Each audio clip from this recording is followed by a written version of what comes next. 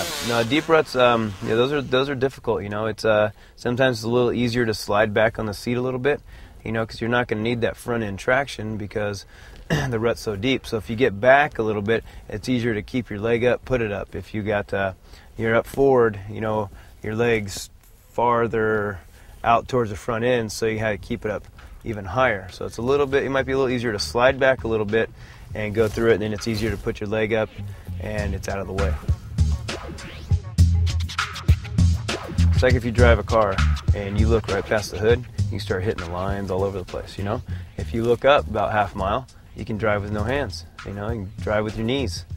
And I don't recommend that, but, you know, and that's the same thing in the motorcycle. If you're looking straight down here, you can't see what's coming up, so you ride tighter.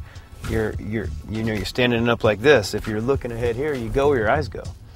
Have you ever noticed when you're riding, you're looking at a rock over here, you start getting closer, closer, closer because you're looking at it. And through a rut, if you come into it and look to the end of it, you go where your eyes go. And that's when you don't hold on tight. It's all one motion. Just the most important things are looking ahead in a corner when you enter the rut.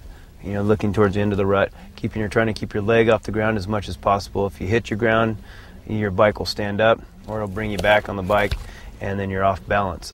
Sometimes there's bumps before it, so if there's bumps, you're standing up, and then right when you enter the corner, you want to sit down, look ahead, get on the gas. It's kind of one motion. If it's smooth, you're kind of sitting down, and then you can, you know, you're already sitting down, so you get in the corner, leg out, look ahead, on the gas. And for me, I think everything should be kind of like one motion. You know, it's not like, okay, I sit down, okay, now I got my leg out, okay, now I gas it. No, it's all one, just rah.